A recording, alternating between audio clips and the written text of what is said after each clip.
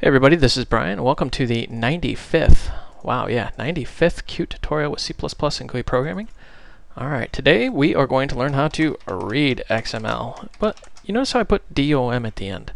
It stands for Document Object Model. There's actually two main types of reading of XML, if that makes any sense. But anyways, there's two main types. There's Document Object Model and SAX, S-A-X. So put this in the usual location. The difference between the two is DOM, Document Object Model, which we're going to learn today. You read the entire document, then parse through and get what you want. SAX, S-A-X, on the other hand, parses the document as it reads it. There's kind of a religious holy war going on about which is the correct version. Personally, I like DOM, but that's just me. Like I said, personal preference. Alright, so let's just dive right in here. First thing we're going to do is include Qt Core. I'm going to add our other includes here. Qt XML, and for good measure, let's just do Qdebug. Now let's put right at the top here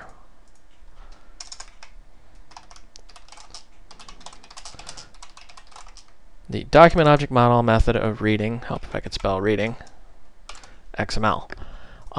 As I said, DOM will read the entire document, then allow you to parse through it, where SAX or SAX, you actually parse it as you read it. Not going to get into which one's better, that's personal preference. So first thing we need to do is actually load the document.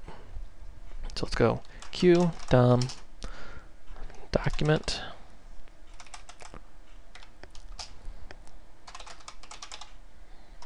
And then we will load the file.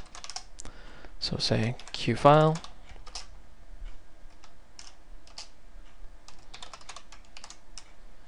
And of course we want our file name.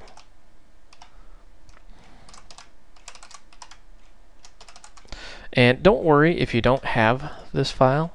It's going to be included with the source code out on my website. And let me pull it up here real quick. This is what our document looks like. When you're reading XML, specifically through DOM, you need to know the structure of the document you're going to be working with. As I said, to be well structured, as it's called, an XML document needs to have one root and only one root. So book, that element is the root element. Then underneath book, we have a bunch of books. Each one has an attribute of ID and name, and each book element has some chapter elements. Each one has an ID and a name attribute. And we could have kept going and going and going, but for simplicity's sake, this is as complex as we're going to do. So let's dive back in here. So we've got our file.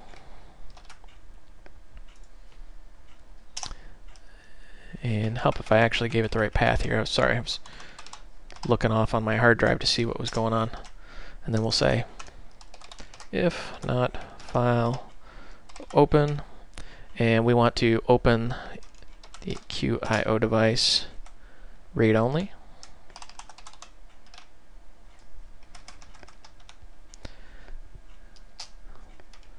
And do it in text mode.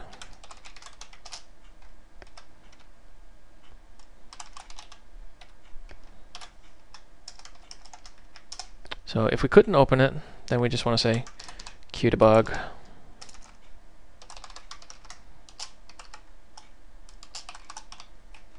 And we'll just say failed to open file. And return -1, meaning we're just going to return an error code. I'm really trying to come up with some ideas for our 100th video. That was kind of my goal here, was to get 100 Qt tutorials by the end of summer. And well, I didn't meet that goal by a while. I think the end of summer was last week, but you know what? We're going to keep trudging on anyways. And then what we're going to do next, sorry, lost my train of thought here, is if document set content, and this is where you're actually loading the content, and you're just going to give it a reference to that file, and Qt will take care of the loading of the document automatically and just return a Boolean value saying, hey, I actually want to say if not loaded. It's going to say, hey, I loaded it, or hey, I had a problem. And so we're just going to say failed to load document.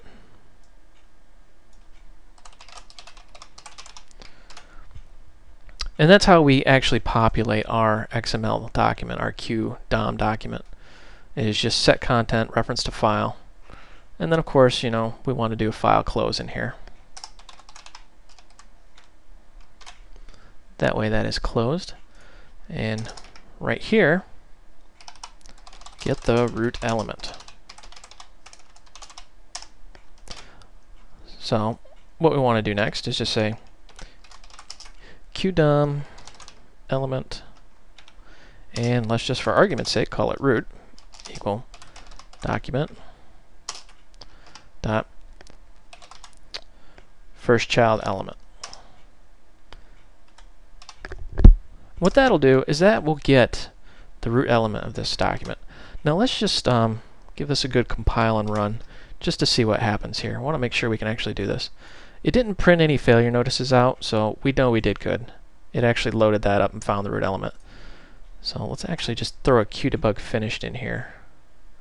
That way we know it finishes without any problem. But yeah, if you guys got any ideas, feedback about what the 100th Qt tutorial should be, let me know.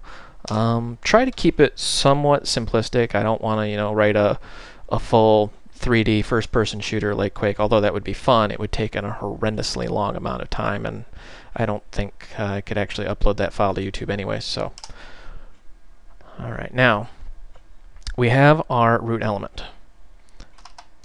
List the books. This is where we're going to break off. We're going to make a function. And the reason why is, let's look at this file. I'm a big fan of design patterns. And what a design pattern would be is you see book and chapter have a very similar structure. The only thing really different is the tag element, book and chapter. They both have an attribute of ID. They both have an attribute of name. So you could say, write a function that pulls that data out, and it could be a book or a chapter. You'll see what I mean here in a minute. Let's scroll up here. So we're just going to make our void, and let's just call it list elements.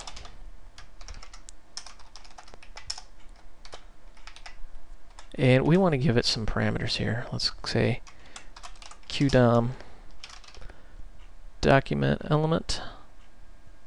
Whoops.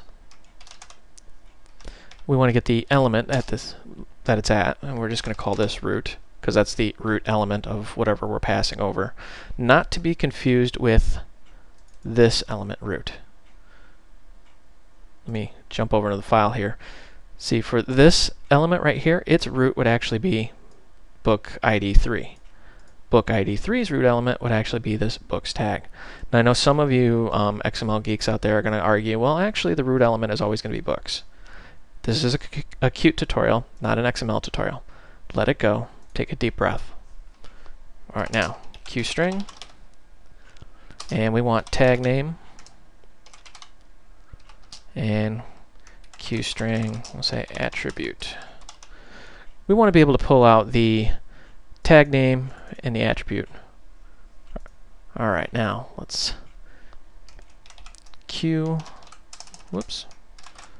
DOM node list, and what this is it gets a list of nodes from an element, and we're going to call this items equal root dot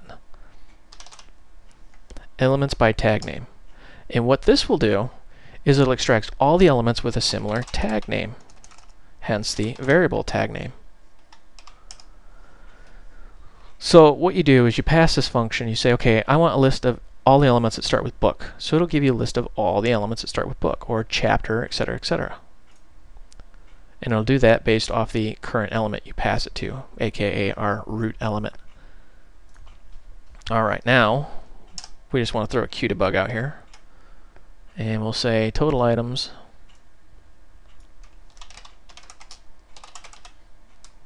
equal,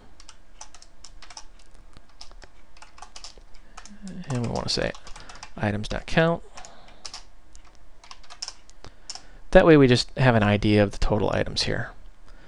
And then let's just go for int I equals 0, and we'll say I less than items count, and then we want to of course do a increment here.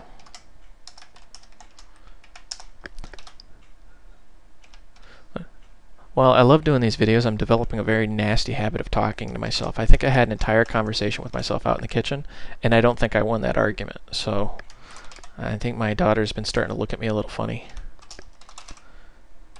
And what we're going to do next is we're going to just extract that node. So say at. So we're going to get that node item at that index. Now, what's the difference between a node and an element? Anybody? Show of hands? Well, and this is my rough understanding. Somebody please correct me if I'm wrong. But a node could be anything in the document. An element is an actual element item, whereas a node could be any little part of this. So what we need to do now is actually convert that to an element. Now, why do they do that? Well, because it's easier to just parse everything and generically call it a node and then examine it later to see if it's actually an element.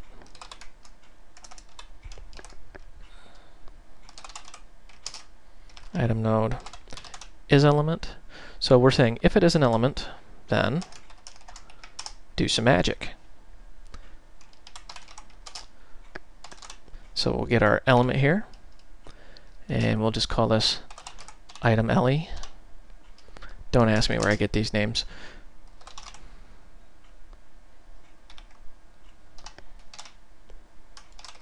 A couple of you wrote in going, Brian, why don't you use camel case? Qt uses it, and I think you should too. Well, that's an excellent point, and you know, I'm very sorry I haven't been doing it. Unfortunately, I've gotten spoiled with other languages, and I get kind of in a hurry. So there's really no excuse for it other than just sheer laziness on my part. I have to admit that. And I will try to do a better job in the future. Now we want to get our attribute here. And the attribute is, of course, going to be the attribute variable that we're passing to it, the ID or name. So quick review. We're going to actually just copy this real quick. We open our file. Once the file's open, we set the document's contents with the file's contents. If we can't, we say, tough luck, and then we return, close the file, find the root element, which is the first child element. Then we want to call our function here, which lists the books. In this case, we are actually calling root. And we want to look for book. And we want the, let's say the name attribute. That way it's a little more obvious what's going on here. So we will call this, jump back up here, and first thing it does is it grabs a QDOM node list, which is just a list of elements here. Or actually, sorry, a list of nodes based on the tag name. Remember, this is going to be book.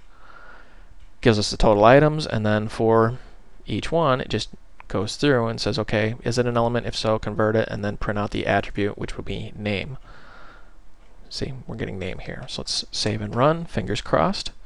Everything goes good. We get this. Total items 10, my book 0, 1, 2, 3, 4, 5, 6, 7, 8, 9. Finished. Pretty neat stuff, huh? So we've gotten those. Now how do we get the chapters out of here? Well, if you think about it, chapters just a child element of each book. So it won't be too hard for us to actually extract that out. So let's actually, give me 1 second, I gotta pause it. Sorry about that, my newer cat. If any of you guys remember from previous videos, one of my cats died and I got a new cat. Well, the new cat is fascinated with light bulbs. Don't ask me why, I don't understand it myself. So I'm sitting in my little office typing away, making this beautiful tutorial for you, and he walks up and just starts swatting the light bulb in the lamp. Now one of these days I'm going to come home to a fried cat. I know that. I've just come to terms with that. But until then, I'm trying to keep little guy away from the light bulbs. Anybody else have cats that do weird things like that, let me know, because he's just really got me freaked out here. Alright, so now we're going to get the chapters. And if anybody thought this was going to be a for loop, you are absolutely right.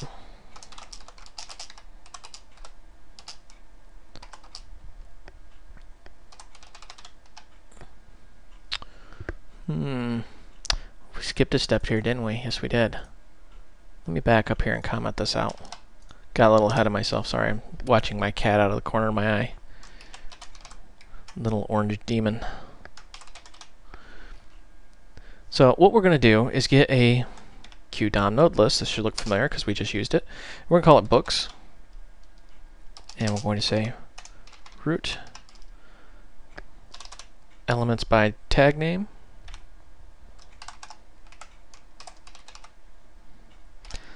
So what we're going to do is say get a list of books. And then we're going to jump into our for loop here.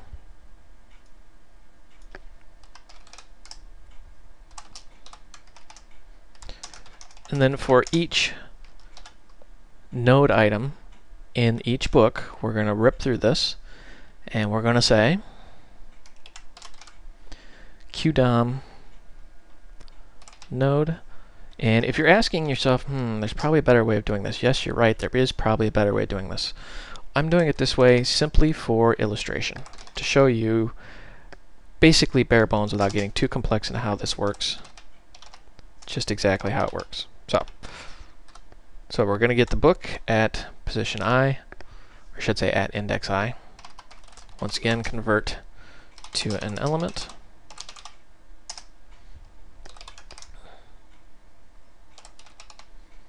If book node is element. And this should look really familiar from the function we wrote earlier. So if it's an element, then we get the element.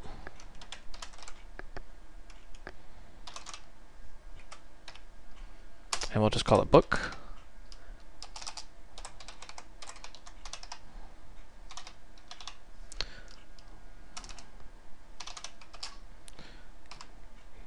Kitty, I'm watching you. Quit swatting that light bulb. And then we want to just say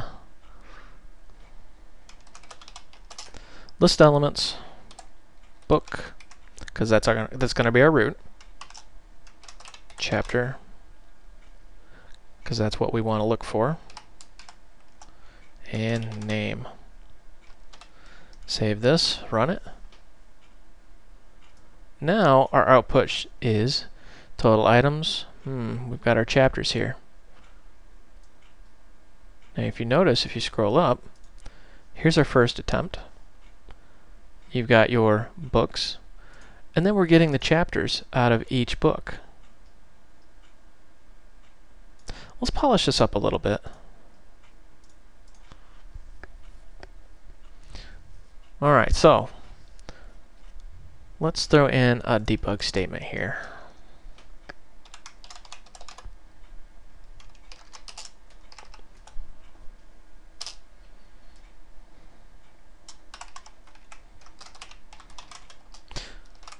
And this might make it a little clearer what's going on here.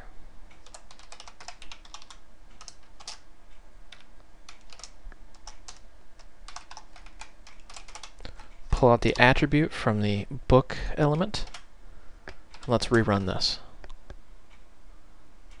Now you see it's a little clearer. We did our initial where we get all our books. Now we're doing a more advanced method where we're saying chapters in my book 0, because my book 0 is the first one, and then we're getting the individual chapters. Then chapters in my book 1, 2, 3, 4, 5, I mean all the way up. So that's how you recursively parse through these. Now, there are some flaws in this application. I'll leave that up to you to kind of pick and find them. One thing I would really recommend if you're going to do a lot of XML programming is get really used to just, streamlining your code. Don't do a bunch of nestled for loops and if-thens. Really use functions. I mean, really use the power of the language you're working with. Don't just do a bunch of, recursive if-then, for-elses, and I mean, your code will just look horrendous. So that is how, in a nutshell, you parse an XML document. This is Brian. Thank you for watching. Hope you found this educational and entertaining. Kitten, I'm watching you. Quit touching that light bulb. Sorry, guys. Maybe next time I'll just lock the door and lock my demonic little cats out of here, even though they love me. If you have any ideas for the 100th video, I'm really looking forward to your feedback, and I apologize once again. I'm still way behind on feedback. Unfortunately, it's very difficult to come home from work and then plow through 100 plus emails, but I'm trying. Try to keep your ideas for the 100th video simple but unique. Try not to redo anything we've already done. Some of the ideas that I've had so far were an IRC client, basic 3D graphics programming, which that seems very tricky, seeing how I have had absolutely zero experience in that. What was another one? Oh yeah, how to make zip files, which we would have to backbone off a third-party library. I actually kind of like that idea because it forces us to step outside our comfort zone. But anyways, I'm babbling. Shoot me your ideas, and I'll see you next time.